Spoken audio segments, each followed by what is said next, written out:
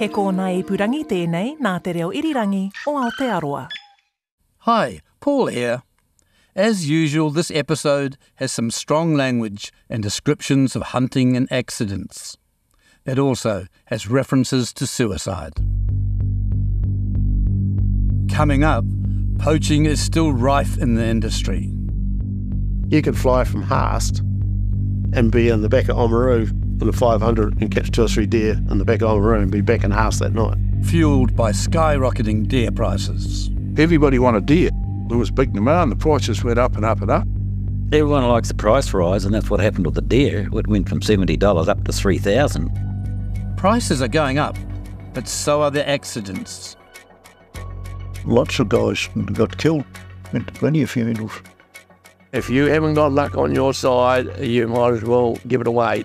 That was just part of the job, you know. If you got killed and it was hard luck, mate, your turn scum. But the live capture period is a cash cow that no one wants to end. And I remember Tim Wallace saying, this is not going to last, the government's going to step in here. But as you'll hear, they're about to have a fight none of them can win. Look, we're 2 bob millionaires. We thought this is going to last forever. But nothing ever lasts forever. Nothing.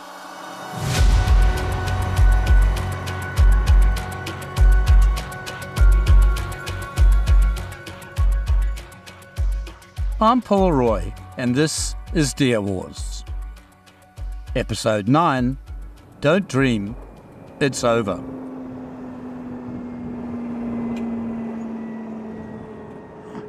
This is our last episode, and we're back at the top of the Cameron Valley in Mount Aspiring National Park.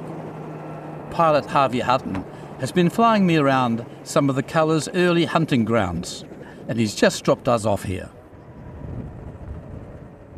Should we go around there where it's sheltered? Didn't look like it was blowing here before.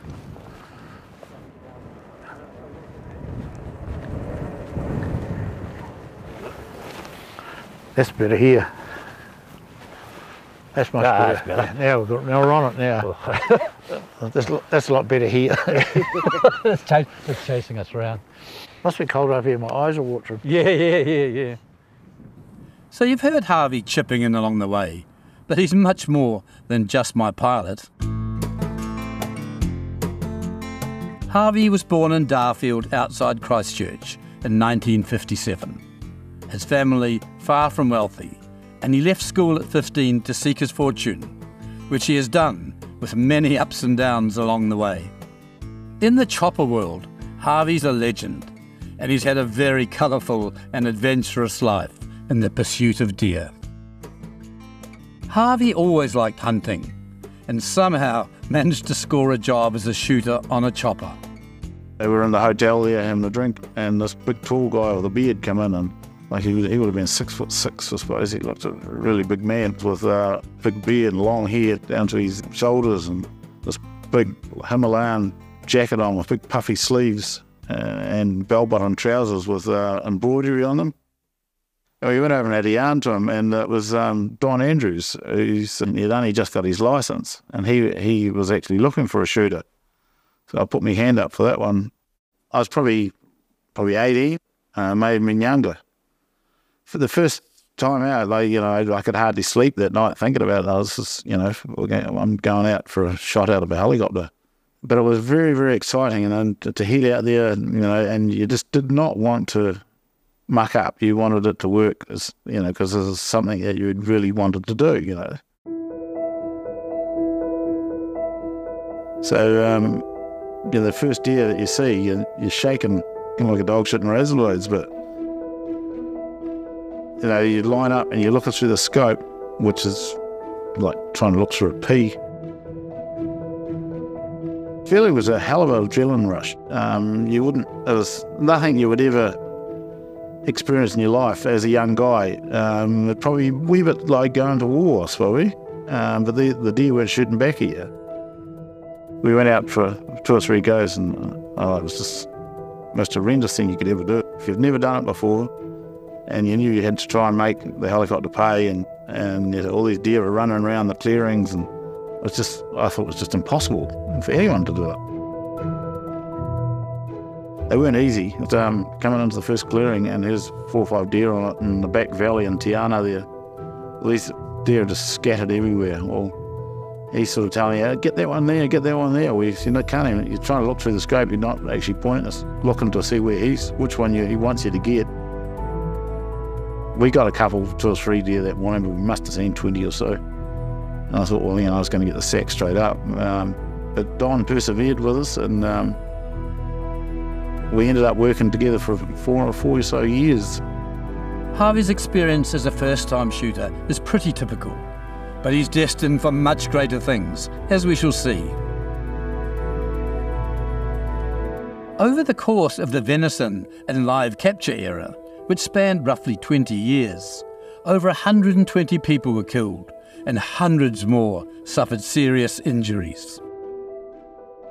No matter how good you were, it was a very risky business, and it intrigued me why, money aside, they persisted and how they dealt with it. When there was an accident, something like that happened, well, when there was a funeral basically, did you ever stop and think, because you had 2 kids and a wife, maybe this is not the game for me, maybe it's time to give up? No. This is not going to happen to me, Paul. This is Dave Richardson. You have met him before, one of the government ground colours. But by now, he is one of the helicopter pilots, right in the thick of things. This is not going to happen to me. It happens to the other people. It's not going to happen to me. We're worried about crashing. Why would you start flying? That didn't enter my head at all. Of course, accidents always happen to someone else. Until they don't, as Dave Richardson and shooter Alan McDonald are about to find out. And it was an overcast, rainy day. My shooter came round and said, we've still got 3 hours left on the machine day. Why don't we burn it up, What about a bonus? And, and I said, yeah, okay. So we went out. I don't know whether you believe in spirits or not, but there was something happening that day. When I went across the saddle of the McKinnon Pass, someone said to me, turn back, it's a bad day. And I can still hear that voice, even today. And it was so loud, I said to my shooter, what'd you say? He said, I never said anything. And I thought, hell's teeth. We'll come back to Dave in a bit. But while the men are very well aware of the dangers, after all, it's something they've chosen to do, and they accept the risks. I can't help feeling their families have drawn the short straw. Remember Mark Cust, who survived a serious chopper crash that killed his friend? He ends up having 4 more very bad crashes and a bunch of injuries. Yet, he keeps going. No, I never thought about giving up. It was a passion, something I loved doing. I got a little bit anxious at times, but I managed to put that aside and just get on with the job and not worry about accidents or near misses. I wasn't going to let something beat me at something I like doing. But of course, there is another side to the story. Mark's ex-wife Judy gives her take on those times in the very straightforward manner I've come to expect from the partners of these men. We were 15, I think, when we met each other. We were teenagers in Greymouth. We just mucked around with the same crowd. Mark was always a hunter. He's come from a hunting family. And we'd been out hunting. It's part of the courting exercise. You've got to go out hunting and, make a lot of noise in the bush. It's really just an exercise in the bush. If anyone thinks that they're going to get a deer with taking a teenage girl along, then they're seriously compromised, aren't they? But anyway, had a crack at that. I knew what hunting was about. He came back and he told stories. He was hunting me out of a helicopter. I thought they were just shooting deer, but of course it became more than that. We got engaged at 18, and that was before Mark went to Haast. I had a job in Greymouth. I was about 16, 17 at that time. I went down a few times. Really liked the place, outdoors and everything. Managed to score a full-time job working with the Ministry of Works down there, so off I went. Plonked myself down in the singlemen's quarters in Haast and was part of the crew. Well, I've been around tramping, so I've been to a lot of the huts out in the backcountry. So what we actually went down to was pretty much a glorified hut. They were singlemen's quarters and they were just like tin sheds. One of them had a bit of a kitchen to it, so it was a shared kitchen. But for most of the time, Mark and I were there by ourselves. The helicopter was right next door to it, so at 5 o'clock or 6 o'clock in the morning, basically I had a helicopter cranking up right outside my door. It was a pretty isolated place. I've never been a dress wearer to a certain extent, but I certainly knew once I got down to Muscle Point and Haas that I'd probably never ever wear a dress again. There was really hardly any need for shoes. It was gumboots, flies, blood, antlers, and lots of deer heads rolling around with their tongues hanging out. Yeah, pretty different environment, and it was like pull your sleeves up and get in and be part of it, or you missed out.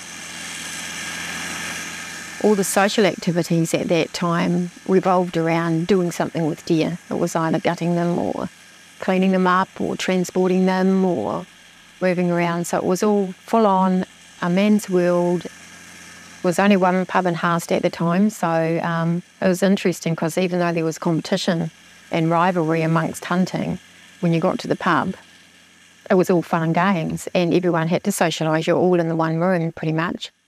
That became a huge part of it, huge culture. It was fun.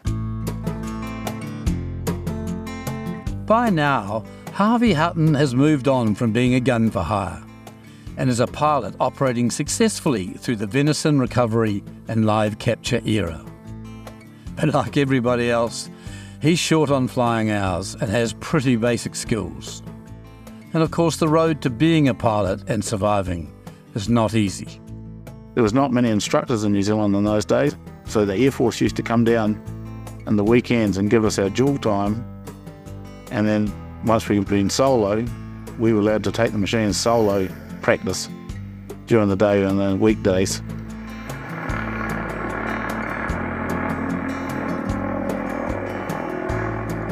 I don't know how any of us crashed because, you know, we weren't that good at it for a while, but we sort of picked up and learned. We were self-taught, a lot of it self-taught. You'd go down to the hotel and you'd listen to the other pilots talking how they'd had frights and what they'd done, and that's how you learnt that this is what happened to him, you know. Of course, there was accidents in those days and they were well talked about amongst people at the hotel and that, having a drink and discussed and how it all happened. And yes, this era was all very flying by the seat of your pants sort of stuff, with little thought for safety or paperwork. Probably 40% what happens now is compliancy. Yeah, I know. In those days, there was no compliancy. No. And there's no fuel was 40 cents a gallon. You could buy a helicopter for 50, 60 grand. Oh, man. Mm. So, you know, it wasn't really expensive to what it is now. Like, we would fly anything in those days because it didn't really worry us because all we wanted to do is get out there and do it.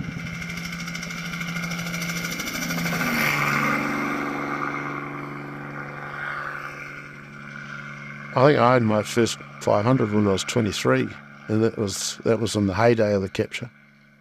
And they were the days we used to buy beer by the ton and 200 porterhouse steaks at a dime because we had so much money. Because of the price of the deer, because they got up to $2,500 and $3,000 as a 22 or 23-year-old single. There's lots and lots of money. Hearing some of Harvey's stories, it's surprising there weren't more accidents along the way, but they still had their fun.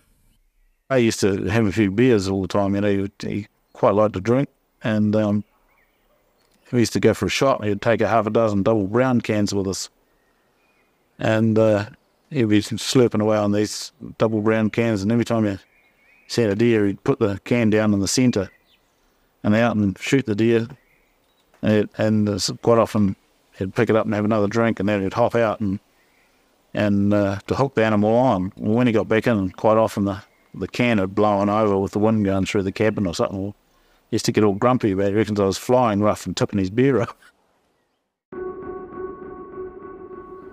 So last we heard from pilot Dave Richardson. He's flying across McKinnon Pass when a mysterious voice tells him, turn back, turn back. And we were heading towards a lake which was all full of stumps, and all the instrument panel lit up. It was the engine out. No, not possible. Everything in an accident like that speeds up. Terrifically, it speeds up within split seconds of each other. And it was only about 3 seconds or less than that. And as we were going down, I was thinking about how I was going to put on the ground and what gear I had. And I thought, my mind went to the fuel in the back of the machine. We had, 4 or 5 jerry cans of fuel. We're going to have a fire. Fire was the thing that, I dreaded. And then I was looking over at Mac and I said that it's all on. I said to him, it's all on, Mac, tighten up. In other words, we'd done a lot of practice. And that was, if we had a full on and I said it was full on, get rid of the net gun. Just chuck it, it's only 3 grams worth, chuck it out the door, get rid of it, Get rid of any heavy articles, because they'll bounce around and hit you if we hit hard.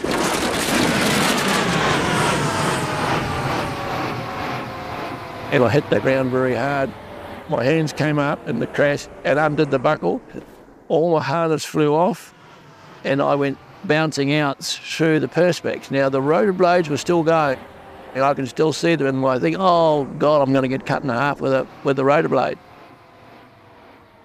Again, spirits, believe it or not, but I was taken then and just laid on the ground. That's what it seemed like. And I lay there and I thought, oh God, I've smashed my bloody machine up. That was my first thought. God, that's going to be a mark against my career. And I thought, I'll just lie here for a bit and then I'll get up and see how Mac is. And I went to get up and there was no one at home to get up. I just couldn't move. And I thought, oh God, I've broken my back. Meanwhile, Judy and Mark are just starting out. Youngsters, only 18 and 19. Mark is a shooter on the choppers and Judy working for the Ministry of Works at Haast. But it doesn't take long for reality to meet them head on. I can remember Johnny's wife, particularly at the time, who had 2 young children. There wasn't too many other people in the industry that had young kids when I first went down there. And, she used to be quite nervous and worried all the time. And I thought, I hope it never gets to that. And I worked during the day, and the only thing that I wished for, and actually most of the time came true, was that I wasn't the one at home sitting waiting and worrying.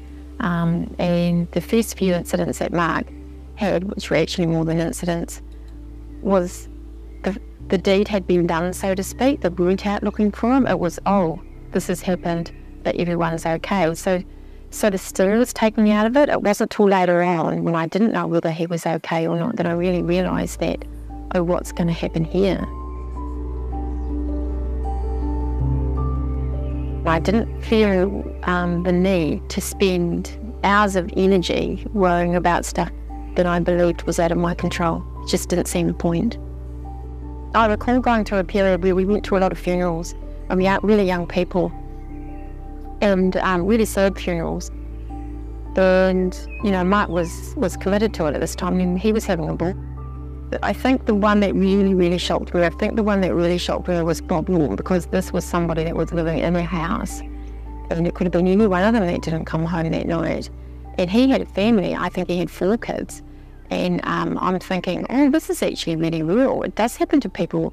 I truly know this is getting a wee bit closer. And I don't recall changing any of our behaviour at the time, but I recall thinking, this is actually real. This does happen to people that are really, in the house that I live in. We never actually sat down and said, this is a very dangerous industry. Where is this going to take us? I think we were still just caught up in the hype and the fun of it. It was an outdoor job, and you were in an awesome place, and what else could you ask for? And Mac was able to come round and he put covers on me. Without him, I would have died. Back to Dave Richardson and his shooter, Alan MacDonald. Dave is in a lot of trouble, thrown from the chopper and suffering a broken back. Mac is in a bad way too. He had spinal injuries as well, and he had a broken leg. I had spleen was damaged. But it will be 50 hours until rescuers come. I kept yelling out to him. He went behind and got a deer blanket over him. And I kept on yelling out. And I asked him the time, and he gave me the time. And it was about 6.25 hours. And he never answered.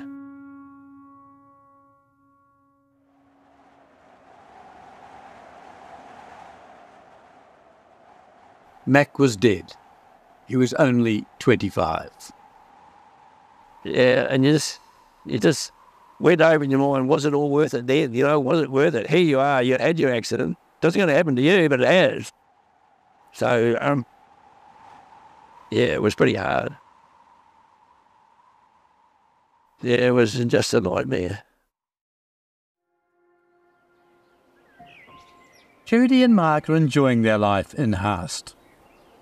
They've got 2 children, are loving parents, but things are about to change dramatically. I was at home, I was 9 months pregnant, I already had 2 children. And it was that, oh, this is late. Oh, the power's gone out. Aren't those guys supposed to be back? Oh, somebody must have ran into a lamppost or something. But it was pretty quickly after that somebody rang up. Said, didn't you know a helicopter had gone down? One guy's alive and one's dead because I've heard shots. And so for about 5 or 6 hours, perhaps, I was wondering which one it was. So we didn't know. So for quite a long period of time, I was in that zone of shock probably. And I understand that people didn't want to say too much at the time because I was 9 months pregnant. The pilot's wife was 9 months pregnant, so you couldn't have asked for a worse scenario ever. And there was limited information. They just didn't know. So it took a while to find them and took a while for that bit of news to come out. So yeah, not a very pleasant time at all really, sitting and waiting. You knew that somebody had been really badly hurt or was dead, but there was somebody alive. If you haven't got luck on your side, you might as well give it away. I've met Dave Richardson several times, and he's always very chipper and harbours no regrets. I was able to walk in crutches and I went back flying again. The civil aviation didn't like it very much. They wished me all the best and everything else but flying, you know. And they said, you can't egress the chopper and get in and out quick enough. So I said, well, what's your criteria? They never had a criteria, so they had to allow me to go.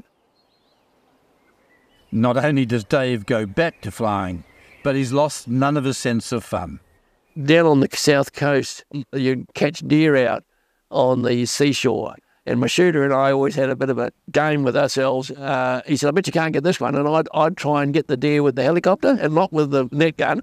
And I'd go along and I'd give it a boot with the skid and turn it over. And of course I had to pull up, put my skid on it to try and catch it. And he said, oh, you won't do that again. And I think I did it 6 times. It really pushed your flying abilities. And yeah, I loved it.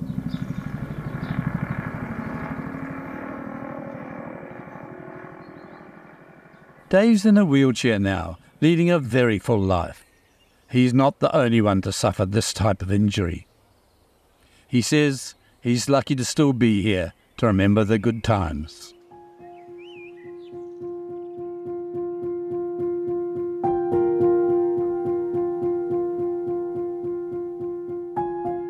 Judy, 9 months pregnant with her 3rd child, waits for 5 or 6 anxious hours until she gets the news that Mark's alive. Instead, it's her friend, also 9 months pregnant, whose husband has been killed. I didn't see Mark. He was taken directly up to Greymouth. Had to pack 2 children up, of course, and get up to Greymouth. And recall walking into the hospital and seeing this guy lying on the bed Of course, I didn't know what his injuries were, but he'd broken his pelvis and he'd just about fractured every bone in his face. I didn't know who he was. I seriously didn't even recognise him. Within 10 days, the day that he came out of hospital, I actually went into labour. I had that child in 6 minutes. We had to go to the back door of the hospital. Mark, first day out of hospital, could barely walk. He still wasn't recognisable. We come to the hospital door and he's all battered and bruised. And I don't think they really wanted to open it. I do recall the very next day that they apologised to him when they realised that he'd been in an accident. I'm pretty sure they thought he'd been out brawling the night away, but his face still 10 days after was quite shocking to look at, scaring people on the streets. It's no wonder that after such stresses and strains, cracks begin to appear in their relationship. It would be odd if they didn't, given the circumstances. Looking back, I mean, we were really still quite young with 3 children. And again, people don't deal with stuff and they don't talk about it. There was no help. I remember us trying to go and get help, and it was in Greymouth. We just boxed on. We had 3 children and a mortgage, and we just tried to make the best of it. And we just didn't deal with it. We didn't talk about too much of it, and we just didn't deal with it in the right way. So things were bottled up.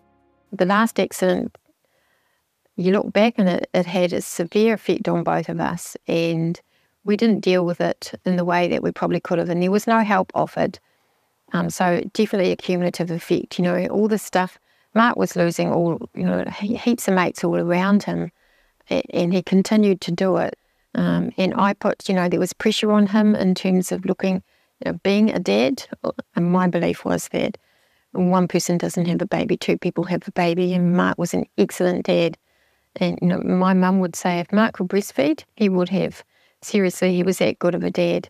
But what we didn't deal with was the trauma that was having on him. And because Mark just boxed on and did it, I thought, oh, he's okay. And I guess ultimately he wasn't okay. He just needed some help. We both needed some help. So definitely, if you're asking me, did that have an effect on us separating eventually? Of course it did. So with all this going on, what made the game so irresistible? The answer, as usual, is money.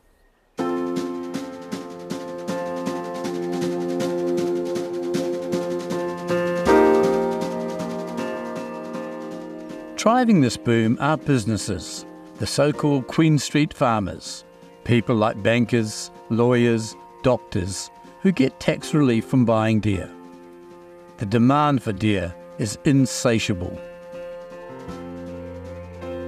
Many I've talked to say it was unsustainable and driven on all sides by greed. 775 Graham, 775 bid, 775, 775, and on the market I go, I'm going to sell it for the one of another man, 775 Graham. Thank you, sir.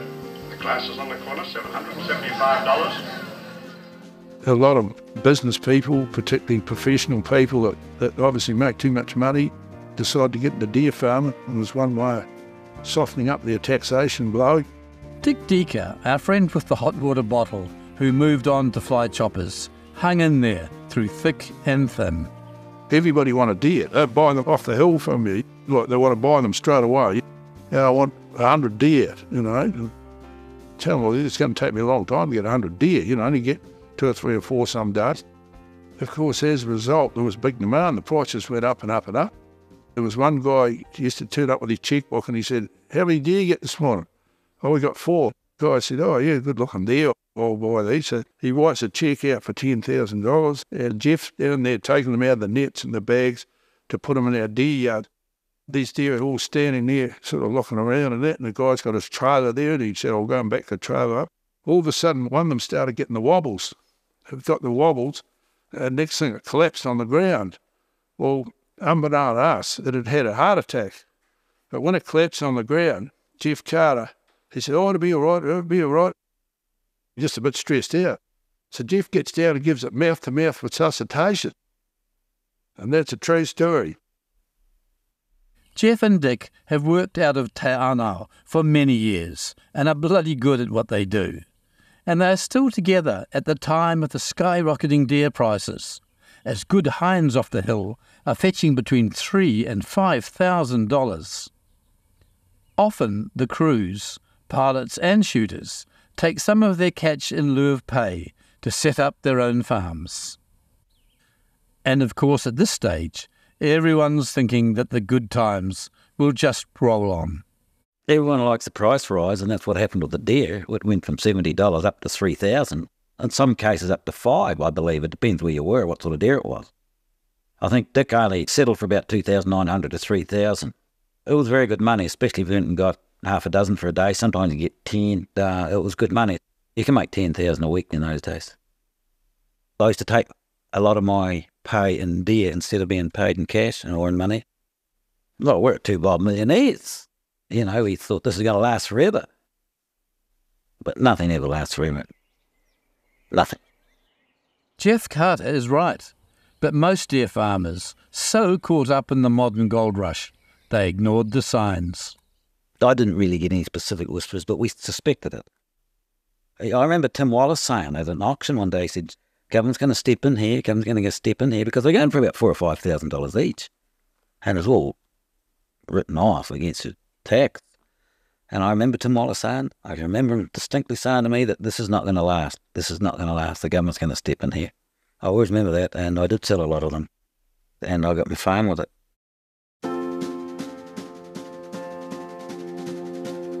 Tim Wallace, as usual, is ahead of the 8 ball and right on the money. On the 26th of July, 1985, the good times come to an abrupt end with no warning.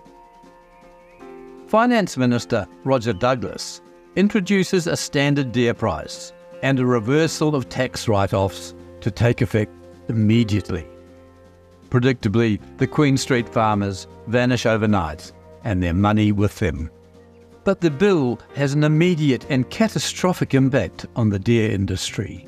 I had a friend from Wellington ring me, Dave Richardson. And he said, David, the deer industry is going to crash. I know what's coming. He said, get out of it now. So we did our sums and we were well over $1 million with everything then. I thought, well, what are we going to do if we sell all this, you know? Shall we sell it? You kick yourself because you were told. You know, I was told by this chap in Wellington, you know, he was the friend, and he said, Dave, I've given you 2 weeks to get out of the farm, sell it, put it on the market and get your $1 million or whatever you can get for it. And then we didn't. How many deer did you have on stocked at your place when that crash came, Dave? Oh, I really don't know. We didn't get much more than about 400 on the farm. That's a hell of a lot. Yeah. What 400 was worth at its prime, and then like a week or 2 weeks later, what? Well, it went from, you know, this high price, it went down to $700, then went down to $250 if you could get it. No one wanted them because the carpet had been pulled out of the Queen Street farmer. It was gone, finished. Because of the big money being paid out, Paul, you know, there was big money owing. The snowball never kept going. It was very wrong. It should have been set out that this is going to happen so that people could get their affairs in order and know where we're going to go in a certain time. Dave's story and experience is only one of many. People's properties, their savings, their helicopters, their jobs and businesses disappear overnight. Harvey Hutton is one caught up in the crash. Bought some land in Wanaka and set it up as a deer farm. But all the eggs fell in one basket because it was deer farming. And when Roger Douglas brought out the livestock tax, the deer went from being worth $2,400 down to $500 or $600 in that month. So your wealth just went down. Ended up selling the farm, ended up selling the helicopter because my debt was too high to service. And every time we got my debt down, they kept upping the interest rate. Patsy is with me today. When she got with me, I had a black overnight bag and a Ford Courier truck. That was because all the prices went up so quick, but they come down just as quick that we probably weren't ready for it. You've been resilient though, Harvey. I mean, a lot of people after that livestock tax when they were crushed, that would have been the end of them. They would have had to just fold and move on. Also, I wasn't too, like I lost my father there, but I was young enough to start again.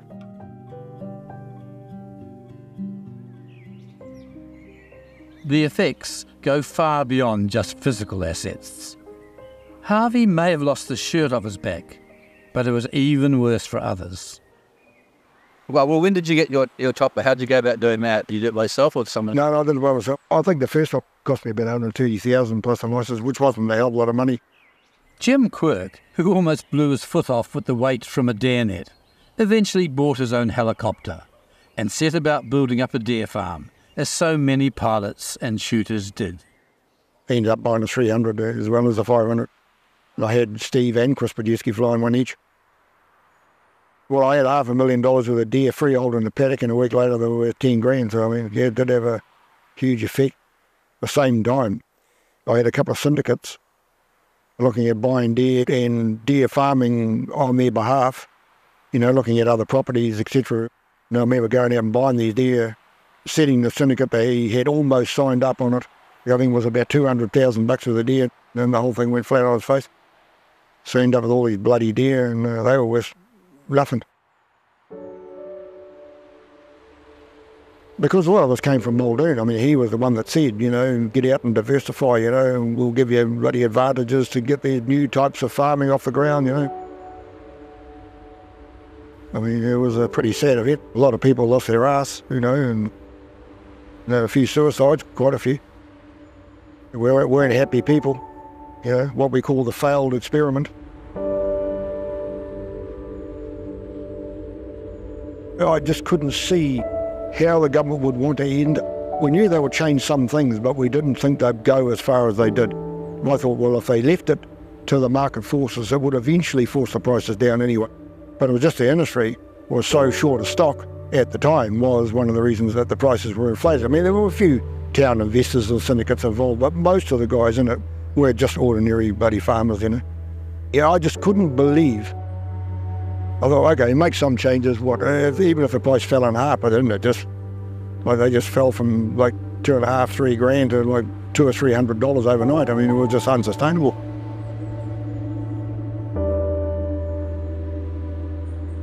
They could have looked at the tax issue and said, oh, look, we're going to reduce it at so much a year rather than just completely bloody blanket change the whole thing, you know, so everybody had to rewrite the book.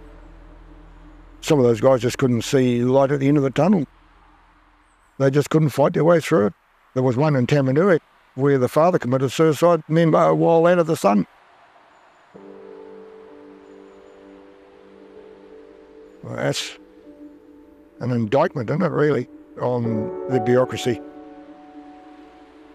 And there are many others caught up in the change of rules. It's a bitter pill to swallow. Some go bankrupt, the lucky ones downsize and survive. Others leave to work overseas, but the Wild West days are well and truly over. It's the end of an era we will never see the like of again. But Harvey's still in the air, these days for tourists and hunters and people like me, who are his bread and butter. Of course, the deer are still here, from the Kaimai Ranges in the Bay of Plenty to Rakiura, Stewart Island, and most wild places in between. I still see them when I'm out tramping, not far from my home in Wanaka. But it's a lot fewer than the millions estimated in the 1930s, back when the deer wars began. We're just heading back to Harvey's hangar in Makarora when we spot them. It's a bit hard to hear there on the audio, but it's a mob of red deer on the side of the mountain, 30 or 40 of them, all running away as soon as they hear us. Helicopters mean danger. The chopper gives a twitch, and Harvey instantly switches to hunter mode. You can feel the intensity and excitement radiate through the cabin as he pursues the deer just meters above them. How lucky for them we are not hunters.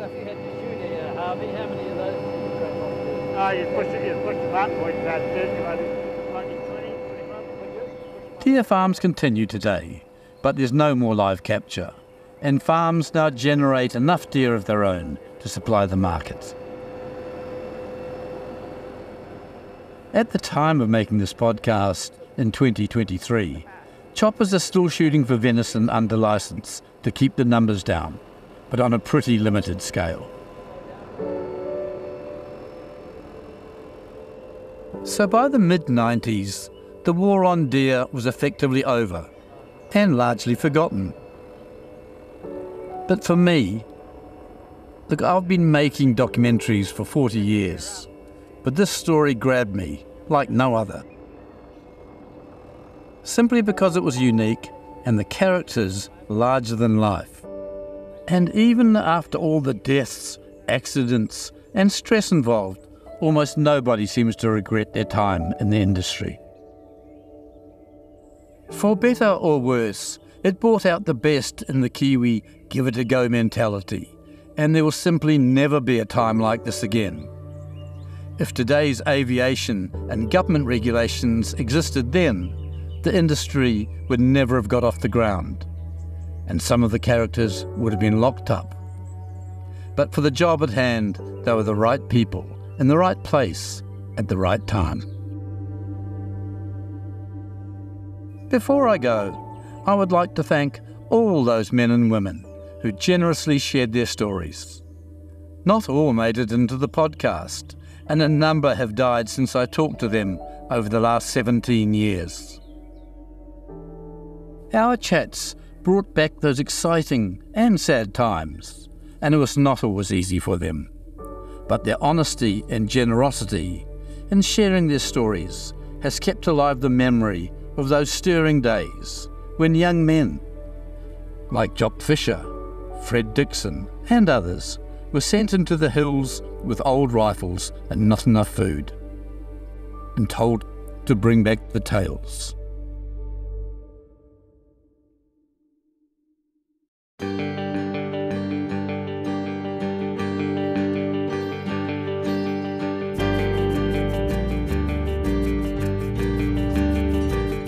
Deer Wars is written and presented by me, Paul Roy. It's engineered by Alex Harmer. The executive producers are Katie Gossett, Justin Gregory and Tim Watkin.